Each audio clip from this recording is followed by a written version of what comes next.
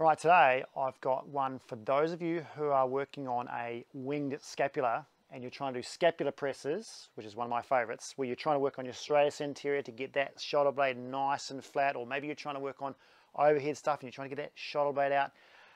But if you're real upper trappy, meaning when you do that press, you go upwards and you can't get it down, then I've got one for you. Now this little fix is a really good one for trying to get your lower trap sorted and switch off your upper trap. I mean, maybe you're some of those people who, when they press, they lift up anyway, and you need to try and get it down. Okay, so what I suggest you do is instead of doing it in standing, you do it in 4-point. So, meaning, if you're in standing or up in this position here, where you're trying to do it like this, it's really hard to try and get that shoulder down or try and activate it against resistance. So I suggest you do it in 4-point. You'll need something like a power band or something sort of skinny like that. I wouldn't go too thin. I definitely wouldn't go bigger than this because it's just going to be too much resistance. So this needs to go around something that's not going to move, like a pole, okay?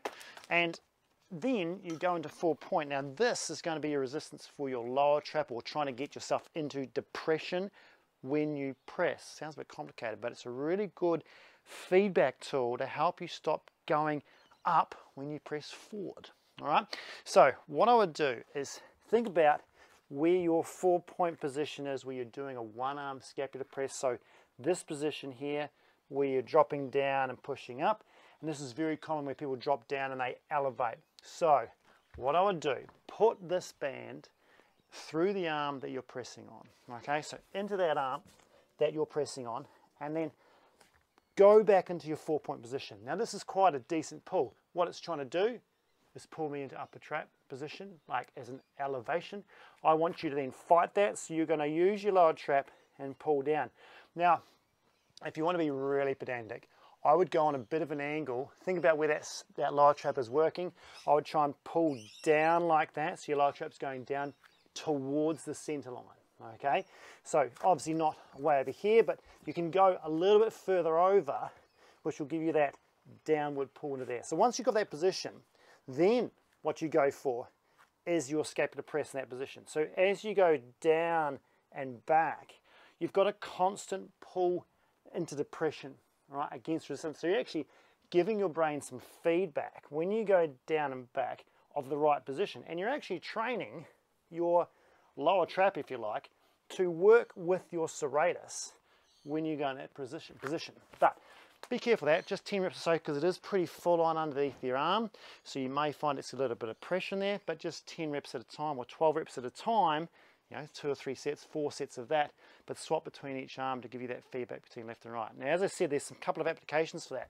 You can do your 4-point press position, which is really handy to try and learn that position, and again, maybe you don't go so heavy on the band.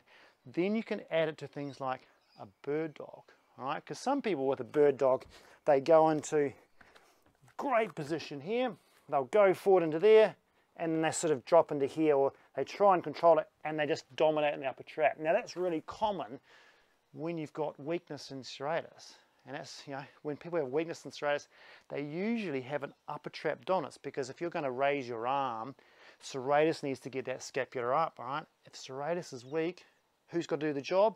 Upper trap. So by default, a lot of these people are dominant in their upper trap when they're weak in their serratus. So like I was saying, if you're that winged scapular person, you're going to be weak in your serratus, you're going to be dominant in your upper trap. This is to try and fix and switch on that lower trap and get that pattern of movement right. Because it's not just about, say, how much strength you've got, it's whether this is talking to that when you move. So practicing your movement patterns is quite important. So a bird dog is a great one for that. Again, this band can't be too heavy. Too heavy, too much load, you'll compensate. So when you're practicing movement patterns, keep the load reasonably light. There's a tip for you. So back into here, right on the top of that arm there, get that into depression, press into protraction, which is serratus, then get that arm forward, then get your opposite leg. And it's a nice one to work on, because you can see I'm struggling there, because I really have to work on down and press and hold, okay? And that's a nice one to add on to your bird dog. The third one you can do is add it onto a push-up. So when you're getting to the point where, you know, your press is fine, you've got that right, but your movement pattern into a push-up, you're still, I'll show you, dropping in, I'll show you my knees, it's easier to show you what I'm doing.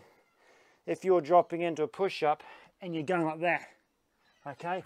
So you're dropping in and pushing like that, which means you're just doing so much work here to control that scapula. Then put that onto your push-up. So again, you're practicing a movement pattern, start on your knees. Put that back in that arm, okay, into here. Go into that 4-point position, step back with your knees, come wider with your hands forward, and then get that into depression, fix up your core, all right, and then you can go into retraction, down into your press, push away and up. And this just completely stops me using my upper trap, all right? So retraction, bend my elbows, push away, protraction, and I can really feel that that's keeping me nice and stable through there, which will just retrain a bit of how I press and make sure I'm stopping my brain using that upper trap. At the same time, I'm getting a bit of strengthening into that lower trap. So there's 3 things for you to try and get that sort of upper trap off, lower trap on, and get that movement pattern correct when you're trying to do serratus work for your winging scap and your pressing. See you next time.